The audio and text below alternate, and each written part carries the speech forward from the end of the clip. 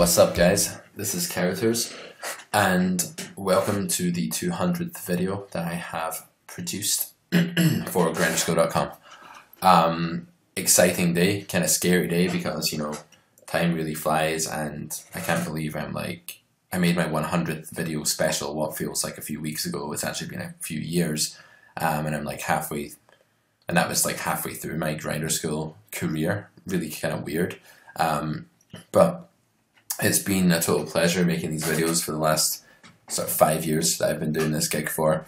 Really fun, obviously, to talk about poker and educate people at the same time, because poker is what I love. It's always been my kind of passion in life, even when it's my job, you know. It's still something that I have a lot of time and energy for, and something that continues to perplex me and, you know, just intrigue me every day. I discover more and more about myself as a poker player and about this game. So what I want to do today was just commemorate the fact that it's been 200 videos, 200 weeks of characters, and I guess express my gratitude for a bunch of things that have helped me in my poker career so far. But the educational point of this video is to basically show you guys the most common failings of the average poker player. Because, okay, when I made my 100th video, I was a poker coach back then, but I wasn't coaching anywhere near full time. I was mainly like playing poker. I was still in university. I was doing other stuff. And that video was all about what I learned about myself as a poker player. And I want to shed some light on not just me, but like the most common average poker player, the grinder that comes to me for coaching before I've done any work on their game. What is it that's stopping them succeeding? Why is it they needed coaching? Why are they not succeeding on their own? Or even in many other cases, why do they still not succeed after coaching? Coaching is not a free ticket to crushing poker.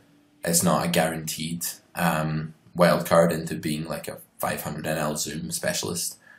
All it is an aid, a guide, a mentor, and direction that if you follow and you put in all the effort on your own and you sort of get the most out of coaching by making sure that your work ethic is good, you follow your coach's advice, you do the work in between sessions, you get involved with the student community and all these things, then you're very likely to do well if you've got enough natural, logical poker talent in the first place, which most people do who take this game seriously and are attracted to this game. But nevertheless, some people do become successful poker players, and this includes people who get coached and people who don't, and most people don't. And here are 5 reasons why. And kind of shocking truth to a lot of you guys, I would say that there are many students I have who I do my best for, but I assume don't make it as a successful poker player because there are just too many obstacles in their way that they've not managed to overcome in 5 hours of coaching time or whatever it is they've bought. So, like I say, what I really want is for people to be aware of the things that they can do on their own and the things that hold people back, because I don't want this to be the case within the community that I teach. I don't want it to be the case that most people don't actually succeed in poker. It is difficult, and the nature of the game at rake dictates that most people will fail. This is normal. But I want the people watching this video and the people who work with me to have a much, much, much higher chance of success than the average player who has about a 90% chance of failing, to be honest. Just a random aspiring poker player. It's sick, but most people just don't make it in this game. So I want to change that. It's kind of my mission in this video, is to show you why both new students and even continuing students fail, despite my best efforts, which I'm always trying to improve.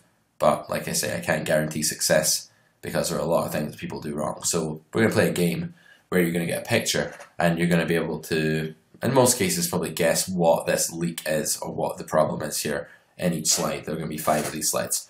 So the first one, your sample size is too damn small. This is a big problem. People are incredibly results orientated. The average student, one reason that they tend to have bad mental game issues, that they tend to be, they quit poker for a while, or they're just really emotional about the way it's going, is that they don't actually understand how much of what's going on is luck in the short term. They don't understand the insignificance of their sample, and as a result they become deluded and think that their game has fallen apart or that they're crushing, and then how can they not be crushing anymore when they were crushing for those 5,000 hands or whatever. There are two types of results orientatedness, if you like, two broad types. You can be results orientated in more ways than just these two. Maybe we'll talk about those after, but these are the main ones. One, hand results orientation. For example, I lost, so it must have been wrong. This is a problem because what this does is that it completely skews your ability and your approach to analysing your own sessions and analysing your own hand histories. And reviewing your own play and your own hand histories is super important when it comes to improving in this game. If you don't review, you don't get the objective post-session take on what you could have done better. You don't find mistakes, you don't find improvements, at least you don't find them in a way that is detached from the action, unemotional because the money's no longer an issue because that's in the past, and objectively where you don't have like emotional thoughts, you know, clouding your judgment of whether it was a good play.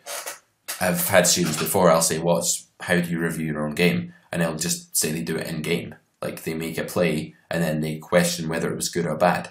I mean, this is terrible. You need to actually do it out of game. But the problem with it is that in game, people are very, very results orientated. You lose a big pot by calling the river, it's almost impossible not to have the thought at least enter your mind that your call was wrong. As you become a better poker player, you come to accept that your call was right even though you lost. On many occasions, especially where it's more obvious. But if it's close and I make a call that I think, you know, this could go either way, I'm really not sure here. It might not even be close objectively. It might just be that I don't know what to do. If I make a call like that, then I'm straight away just going to think it was bad, even if it was good. So even experienced players are doing this. Like the brain is it's just wired in a way that it wants to look at results first, and it wants to tie results to performance because that's the way it works in reality.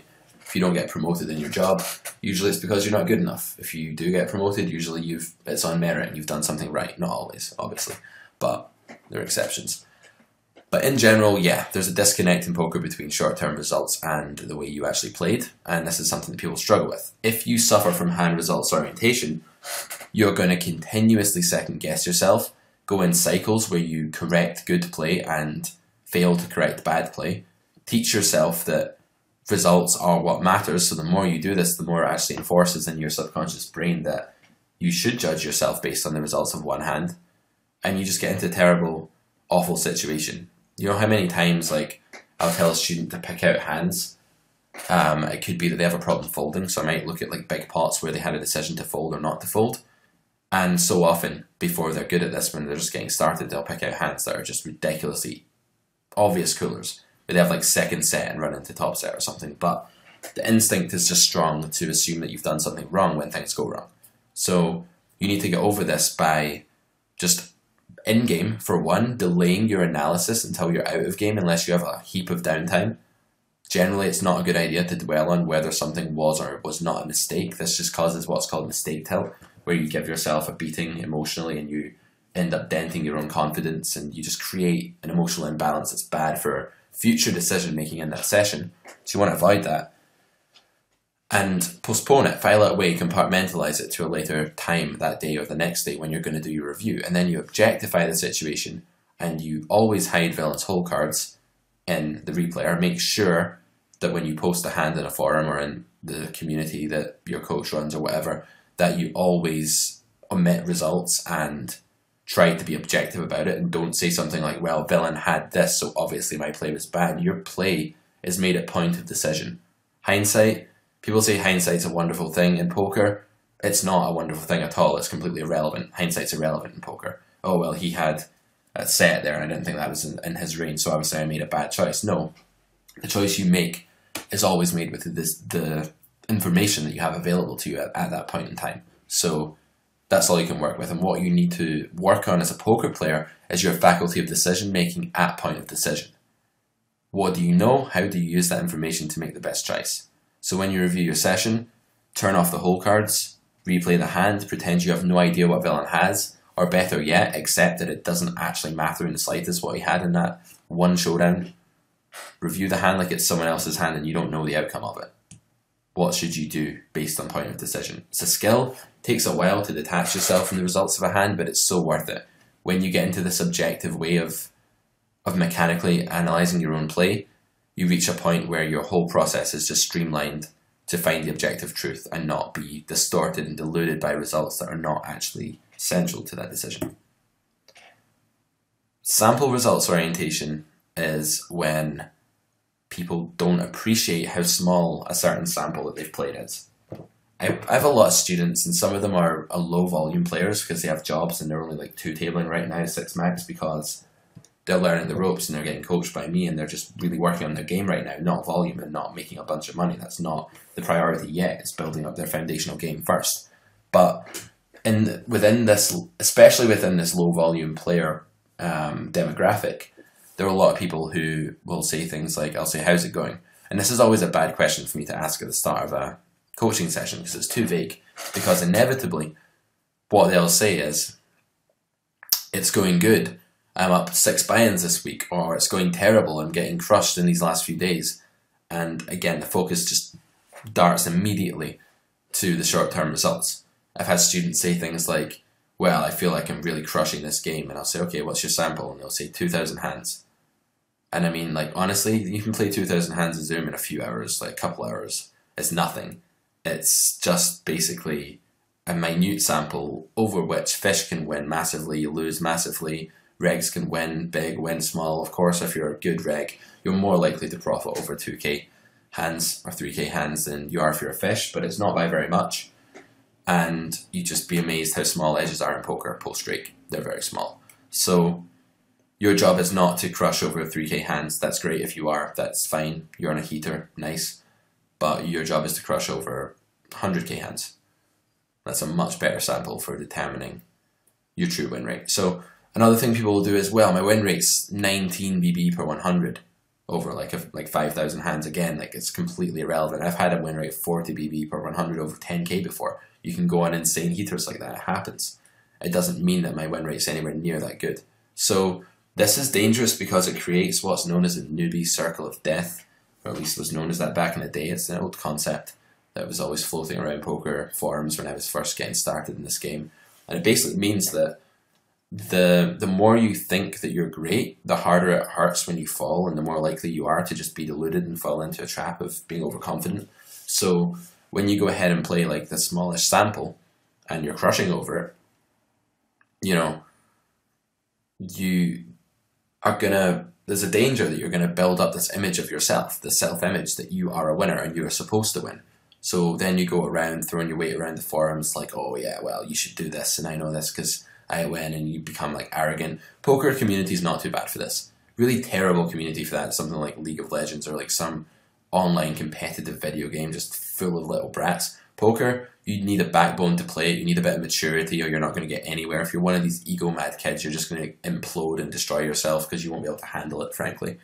The variance and the fact there's money involved. So poker's not too bad for this. But there are players who exist that fall into this trap, this newbie circle of death of overrating their ability based on small sample sizes, or perhaps even worse, underrating their ability based on running bad over like 5, 10, 15k, 20k hands, whatever. You can run bad over 20k. You can lose at 4 BB per 100 even though you're a 5 BB per 100 winner. Easy.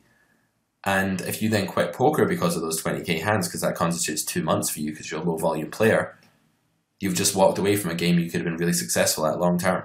So it works both ways. Small samples are small. Make your goals process orientated, not results orientated. Stop this. It doesn't work. It's not good for your game. It's delusional.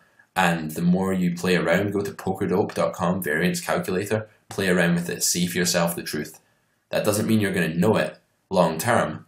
Your subconscious it's a real bastard of a mind, and it's still going to come back at you and be like, no, this is bad, you're losing over 4k, you must be a fish. It's still going to tell you this because it can't accept the patterning that life and nature is ingrained within it, that results are caused by level of ability. In the short term. They are in a lot of things, they're not in poker. But it's your job to constantly remind your subconscious not to do this. No matter how tempting it is, no matter how difficult you find it to rein in the subconscious mind, you've got to say, look, this is bullshit. We know, the conscious mind and the subconscious mind, both of us know deep down that this is not the case, that 3k hands does not determine my success as a poker player. So stop it. You just got to drill it in over and over and over again until you minimize results orientation. You're never going to be free of it. This is always going to be an inner working of your mind you can't fully control, but you can control it to the extent that you minimize the impact it has on your game, on your outlook, on your approach to poker, and that's what you should be looking to do. So many people fail because they play a small sample and run away from the game. It's so sad. So many people fail because they think they're so much better than they are, or just because they drive themselves crazy because they obsess so much over results that it affects their state of mind, their life, everything, and then they can't handle it anymore, so they quit. Some of these guys are guys with potential that could have made it, and that's what's sad. So this is important. If you do this, it's not just a small deal. It's not just like, oh, you're results orientated, get over it. No, it's actually an outlook failing that is likely to decimate your chances of success in poker. So treat it with respect and deal with it. Next one is represented by this photo here. What do you think this means? Note the time on the clock. It says 3 AM, I'm guessing. So this is what I would call practical game issues. I separate poker, as you'll know if you're one of my students or have watched a lot of my videos, into 3 different games: the practical game, the technical game, and the mental game. The technical game is straightforward. It's the strategy. It's whether you should 3-bet ace-king in this situation, etc. The mental game is pretty straightforward as well, although it's definitely neglected, and we'll get to that later on. But the practical game is not such a familiar term. I believe it's one that only I have seen in my own videos. It probably does exist. People probably have different ways of referring to this, but I call it the practical game. And what the practical game is how you approach poker as a professional, as someone who's serious about it. When do you play? What hours do you play? What state of mind are you in when you're playing? How long are your sessions? Do you table select? Do you site select? What site? What's your bankroll management? How do you make sure that you're in a good state of mind? Like, are you distracted? Are you doing other things at the same time? Is your girlfriend in the same room nagging you because you've not like cleaned the toilet recently or something? These things are not useful.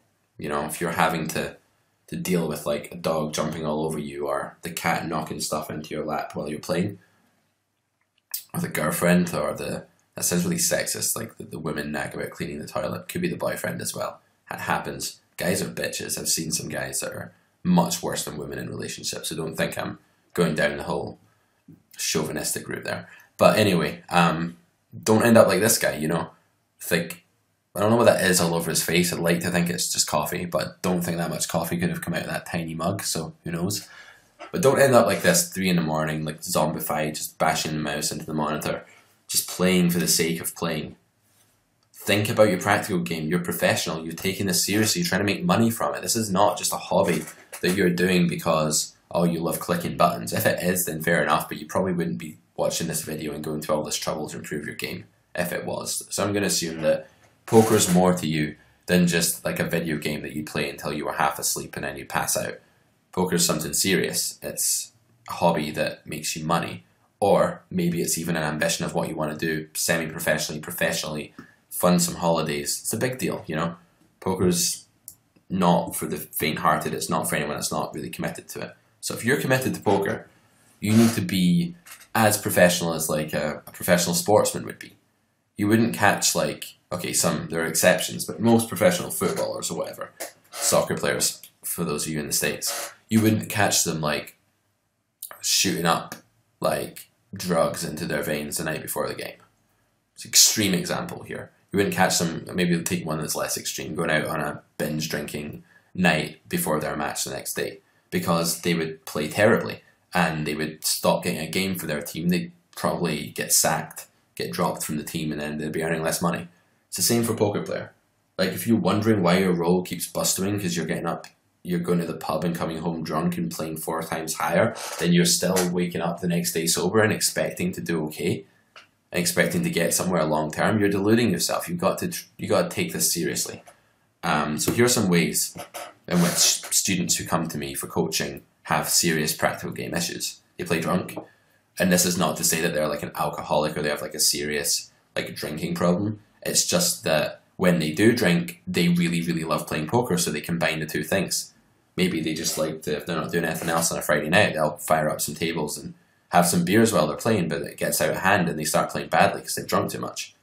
It could be that they come home from the pub, or worse still, the club, at 3 a.m. and just, maybe this guy's wasted, maybe that's what's going on here. And just fire up some tables, and then it's not enough because they're like desensitized due to the alcohol, so they have to play higher to get like the same kind of excitement, or they're just, their sense is gone. You know, alcohol doesn't necessarily create urges that aren't there already, but it does lower your inhibitions and it stops the normal safeguards from intervening. Like right now, I can imagine it would be really fun to like win at 500 NL, but I'm not rolled to play that game, and so there's no way in hell I'm going to do it. If I was drunk, I still wouldn't do it, but I would be more likely to do it. And that's the thing. And for some people, alcohol changes their self-control enormously. For some people, it changes it less, reduces it less, but it's always an issue. So the way I like to do this is, if you're really good at controlling yourself, when you're drinking and you really love playing poker, drop down a few stakes.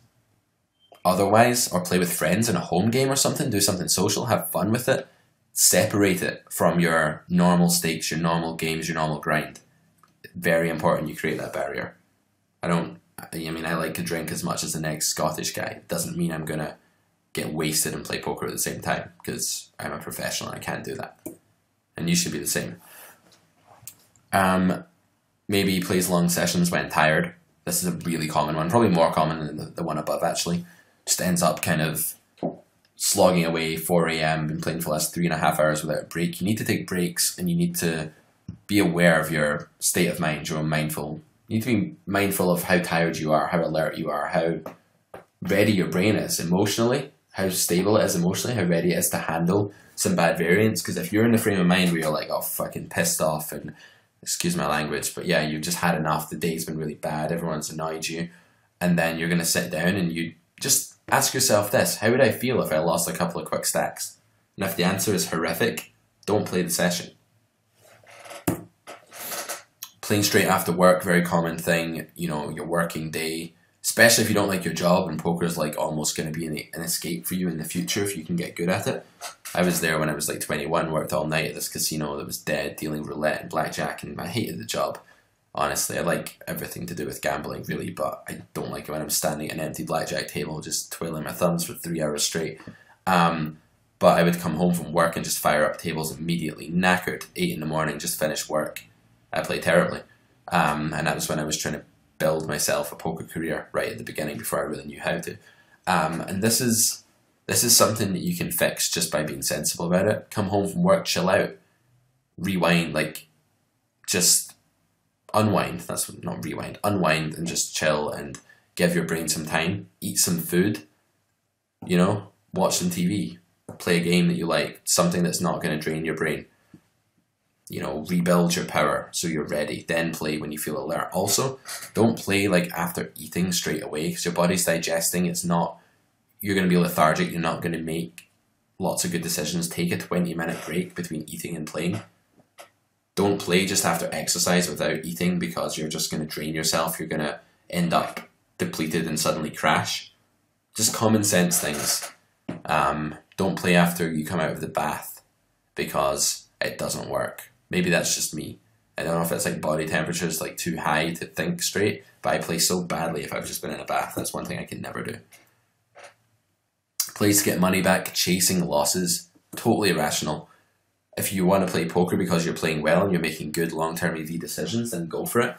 Playing to get the money back is ridiculous. That's like, I don't know. It's like trying to control what the weather's going to be tomorrow. I'm going to sit here and draw a sun on paper so that it's sunny tomorrow. That's the same kind of logic as playing to get your money back, because you can't control whether or not you get your money back. You can easily lose more. And if you're playing badly because you're trying to get your money back, you're just likely to lose more money. I mean, logically, it doesn't make any sense. So just set a stop loss if you struggle from this. Make sure that you're not, every time you catch yourself with this chasing instinct, that you reason it out, you inject logic to the effect of, I'm more likely to lose more money right now than to gain any back. I'll get it back in the long term by playing well. It's not even really lost. Money won is not won, money lost is not lost in poker. That's the rule until you've played a much bigger sample. That's why you need a bankroll.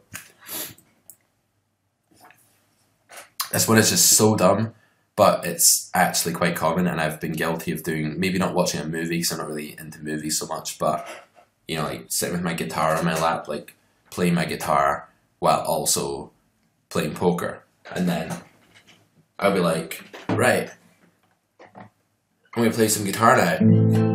Oh look, a hand came up. Have to put the guitar down. Pick it up again the next hand. Play the guitar again. It's just, it doesn't make any sense. But people have different ways of doing this. So yours might not be playing the guitar. It might be like going on Facebook or emailing people or going on Skype or getting your phone out.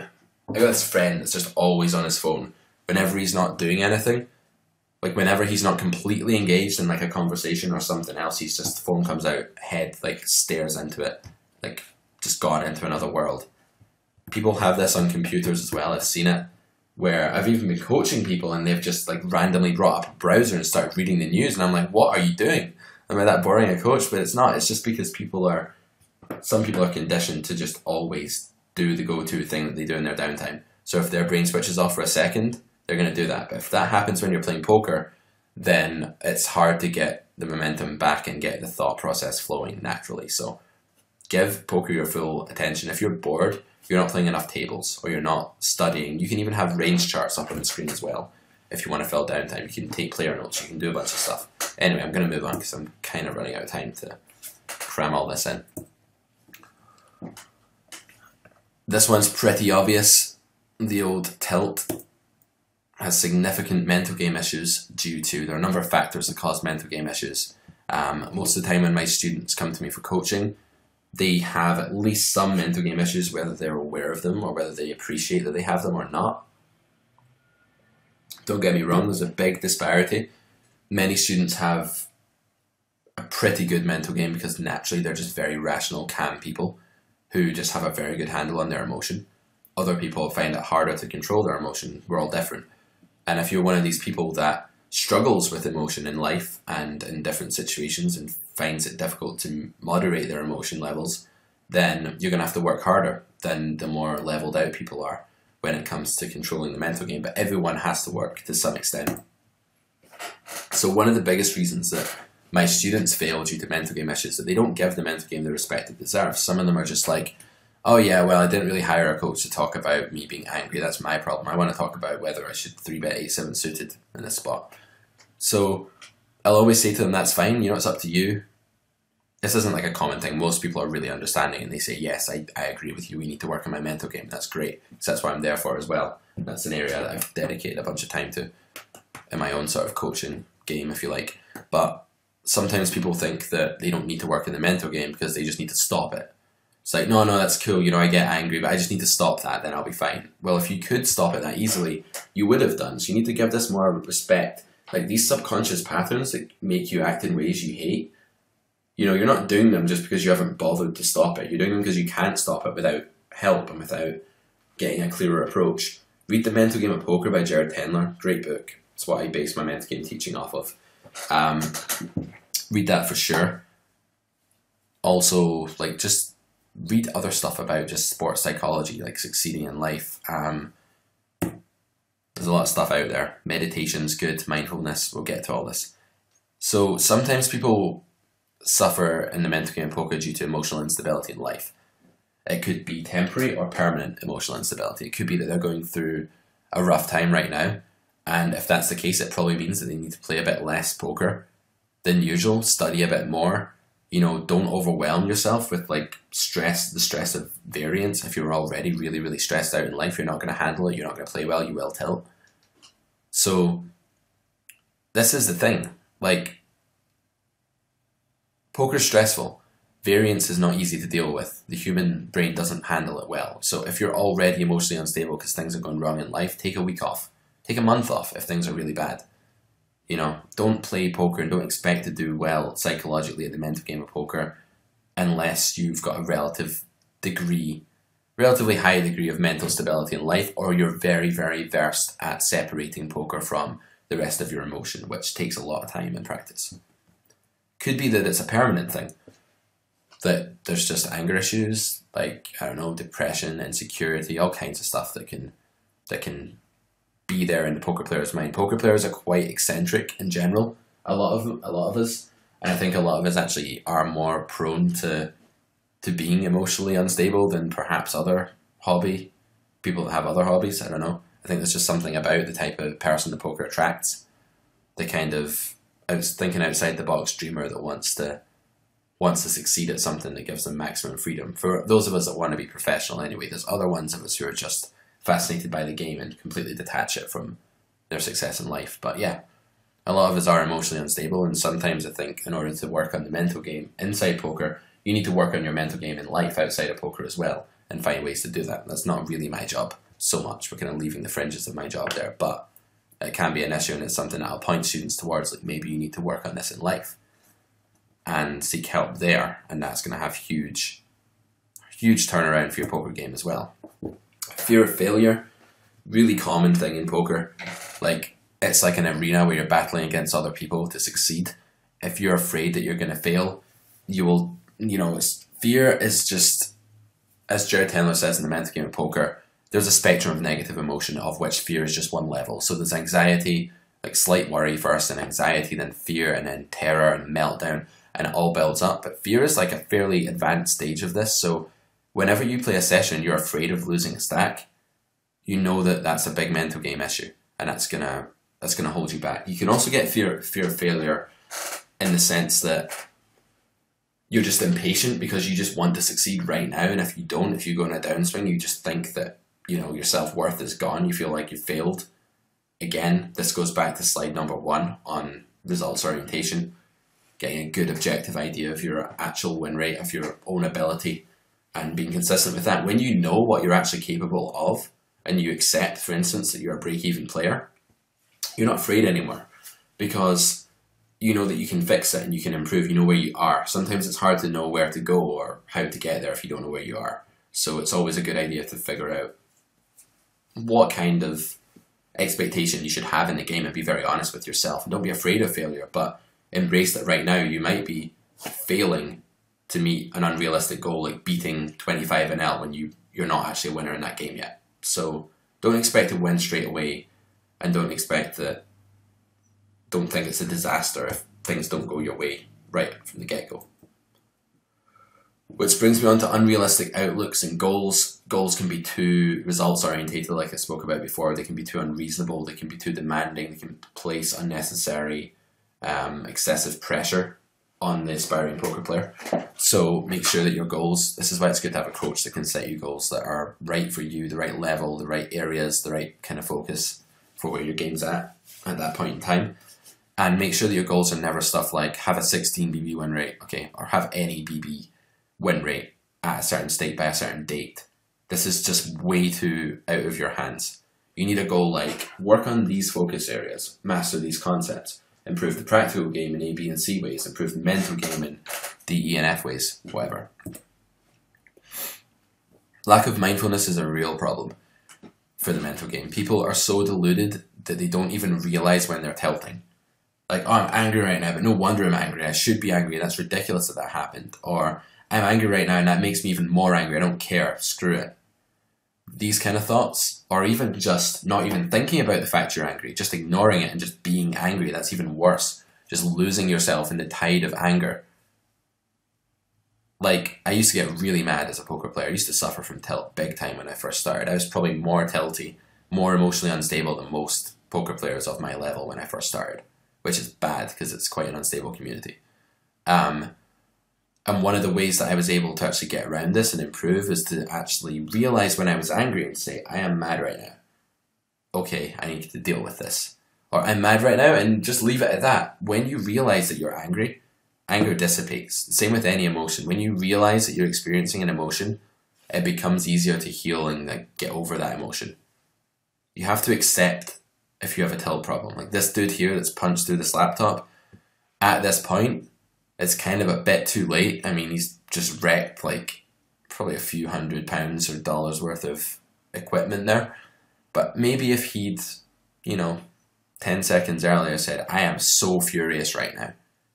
Deep breath. I am really angry. I am so mad. I should sit out these tables. And just accepted it. Like, it's rare to get angry because you're angry. I've never really had that before. Like, when I've been mindful of my anger in poker, it's usually helped me to move past it. So I think there's a lot to say about mindfulness in general. You guys can do a lot of your own reading on this that's really useful for the mental game as well. Just throwing ideas out, things that can help. Right, I'm going to move on because I'm really running out of time. Remember this dude, the forever alone troll face guy. This is all about community. I always say this over and over again, but I got to where I am today in poker because I had a community working with me at the beginning.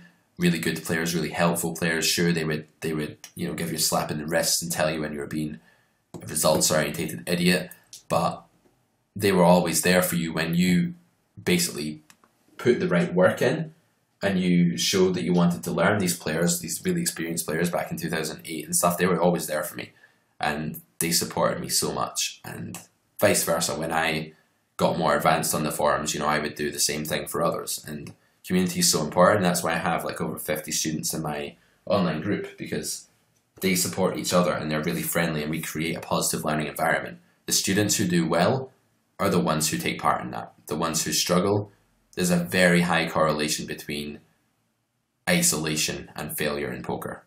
Work with other people, learn socially. That's how we learn as humans. Even if you're not a social person, do it anyway. There's some reasons why this happens. People are afraid of looking bad in front of others. This is really silly because you have to be bad at some point before you can be good. So if people look at the way you've played the hand and think, oh, that's bad, that's great, because then they're going to try and help you. They're going to tell you how it's bad and what you should do to improve. There's nothing better like when I'm learning something. I was playing badminton last night and this guy comes up to me, was playing doubles, and he just says your backhand grip is wrong. And I was like, amazing. As soon as he said that, and he was a really good player, I could see he was a good player, he's my teammate. I was like, wow, this is an amazing opportunity for me to learn. And I was like, okay, awesome. I was fully tuned in. I was tell me why. 5 years ago, if someone had come up and said your backhand grip is wrong, I might have just been yeah, well, I don't care. Or I might have brushed it off, or I might have not wanted to accept that it was wrong, or at least maybe felt patronized or something. But last night I was okay, tell me more. I was asking questions, and that's because I'm used to this community thing from poker and being told I'm bad. That's something I dealt with a lot back in the day, and that really helped my ego problems and stuff. So fear of looking bad is not a reason not to post and get involved. You need to get involved. Fear of being berated, kind of the same thing. You grow a thick skin as you go, and I try and run a group that's friendly and no one berates anyone. If you are in a forum where people berate each other, you need to grow a thick skin. It's not necessarily a bad thing if it makes you tougher. Fear of finding out you're not very good at poker. Well, guess what? You're probably not, and you need to find that out anyway. So the sooner you accept that, the better. Antisocial personality traits, maybe, but no one's asking you to go and make small talk here. All we're asking you to do, I don't there are times when I feel antisocial and I can't be bothered speaking to anyone. I just want to sit and chill out on my own, sure. But we're not asking you to sit and talk about what you did last weekend. We're just saying post a hand and be as full as you can with the information you give, and try and work with other people and share ideas. It's not really about socializing, it's more about interacting and sharing ideas within the field of poker. It's important. This will be the last one, and this is about spoon feeding. No prizes for guessing that one. This baby looks particularly brain dead, it's literally a poker zombie baby. If this baby was my student, I would literally just be do I call or fold? And I'd be well, why do you think you should maybe call? Do I call or fold? I would just be gobbling up the one-word answers. This is a terrible way to be. If I find a student that wants spoon-fed, I slap it out of them very, very quickly. They're not going to get...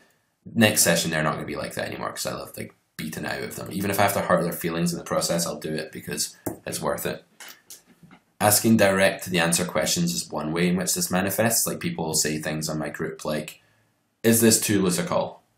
And that's it. And then a hand history. And then inevitably one of the more experienced members will come on and they'll say, well, why might it be too loose a call? What do you think is relevant in this situation? What are the relevant factors? Or maybe they'll give a bit more help than that and be what do you think of these 3 relevant factors? How do these relate to your decision? And what does that help you? And they'll lead them to the answer. And this is good teaching. Good teaching is eliciting answers from people, teaching them the thought process, giving them the net instead of just the fish, showing them how to catch their own fish. This is good teaching. Sorry to use a ridiculously stupid cliched analogy there, but yeah, I can be bothered thinking up an original one 200 videos, come on. I've been doing this for years. I'm old. So leave me alone. Anyway, so like this is something that we can fix very easily, because when you're a learner, you'll quickly realize, or you should realize anyway, that you're not getting anything out of just saying, do I do this or that? I mean, I can say, do I call or fold here? And someone can tell me you should fold. If I don't understand why, that hasn't helped me in the slightest. I've gained nothing. Nothing at all. All I've gained is a confusion, because I need to then try and figure out why that's the case. So you need to get to the why. That's really important. Not asking why enough is a big problem. Posting hands without a thought process. Okay, we can tell you what you did wrong, but we can't tell you what thoughts were wrong that caused your decision. Post your thought process street by street in the forums at Grinder School, in my study group, wherever you post, with your friends on Skype, whatever. Copying without understanding. Again, like, you saw an instructor do something, you think you should just do it, but you don't understand why, so you misapply it in the wrong spots. Poker's far too complicated to fit a paradigm of just do this in this spot. It doesn't work like that. The spots are too subtly different at some level you might not be aware of, so you need to understand elements of each situation and then how to assess those and how to come to a decision by assessing those. And then people wonder why. They wonder why they can't apply what they're learning. Like, oh, I just studied all this, why can I not? Why is it not making sense in game? Well, note that learning there is in inverted commas, because you're not learning anything if you're just getting spoon-fed. If you're just saying, do I do this or that? Or is this bad? Is this good? A really common one is like, is this too weak? Or is this too aggro? Is this too adjective? Is like one of the worst ways you can formulate a poker question.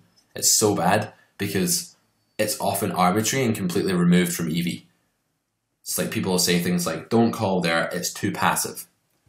And I'll be like, right, so this means nothing. How does it being too passive relate to EV? Like, what are you talking about? And then they won't be able to tell me. And it's like, don't fall into that trap. Your job is not to not be too any of the adjectives in poker, too aggro, too passive, too tight, too loose, too spewy. Your job is to make the highest EV choice. So what factors are central to EV and how can you maximize those in your favor in each situation? If that involves doing something that's very objectively passive per se, then who cares? You've traced EV, you've followed EV. That's fine. Don't fall into that trap of just like asking those kind of stupid questions. Alright guys, this is the end of my 200th video for Grinder School, and apparently I can't speak. I'm like messing up all my words today. I'm just about to do a coaching session, so hopefully that goes away in a minute, so my student doesn't have to listen to blah blah blah. Anyway, it's been a pleasure making this video and all the 199 that came before. I've only got one more slide to present, and that is to say thank you to lots of people. Firstly, I feel like I've won an award, an Oscar here, and I'm like giving a speech. It's not that way at all. I just want to show a bit of gratitude, because although I get paid obviously to make videos for you guys, I do also really enjoy it, and I'm very grateful for the opportunity to be an instructor and a coach and be able to do two things I love, like teaching and playing poker. Combining those two things, poker and teaching, is like a dream for me. So my first thank you is to JGB Jeffrey, the owner of grinderschool.com, for paying me to play poker and rant, which are my two of my favourite pastimes, I guess, in life. There are others, but those are up there. So basically, yeah, for just having me as an instructor on the site for all this time and giving me loads of video slots and always being very understanding about, you know, when videos are late or things go wrong or technical things, hitches and glitches and stuff like that. So yeah, I'd like to thank all my poker friends, the guys who are my students who have become my good friends in Carrot Corner, the community, to people I speak to in real life about poker. There aren't many of them, and to anyone online that I've met a bunch of friends through poker throughout the years. Some of them I've met up with in real life and stuff like that, and yeah, thank you to them for helping me in the beginning and even now, and just studying the game. And you know, community makes success in this game, so that's been really important. Thanks to all my students for allowing me to work this dream job of teaching poker for a living and making this job a pleasure. Like, they're always really cool. It's very rare I get a student I don't like teaching, and they're always really amicable and friendly, and they make it a joy to like teach the same game over and over again, for sure. And also to all of you Grinder School members who watch my videos, the feedback you've given me over the years is always really useful. The encouragement you've given me, and for, you know, just getting involved and stuff like that. For those of you who get involved in the forums and on the video threads, and for watching, because without an audience there'd be no poker instruction. And finally, in real life, I don't know if any of them will ever watch this, the non-poker players, but for all the open-minded friends and family who never doubted it was possible to be a professional poker player or teacher, you guys will probably know this yourselves. Like when you tell people that you're a poker player, especially if you're pro or semi-pro, there are always going to be that segment of the population who shrivel up their face at you in their little closed-minded box, and they don't know anything about poker, but they just have this inherent fear that it's bad because it's gambling or whatever.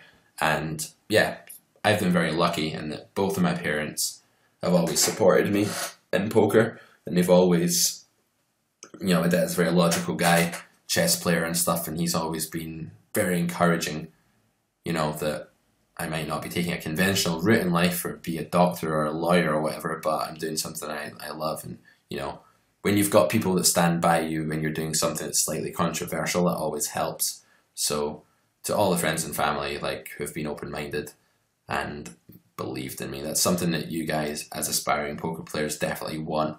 You definitely want to keep the open-minded people in your life who are curious about poker and want to understand it and want to find out what it's all about, rather than the ones that want to preach stuff they don't actually know. That's really key.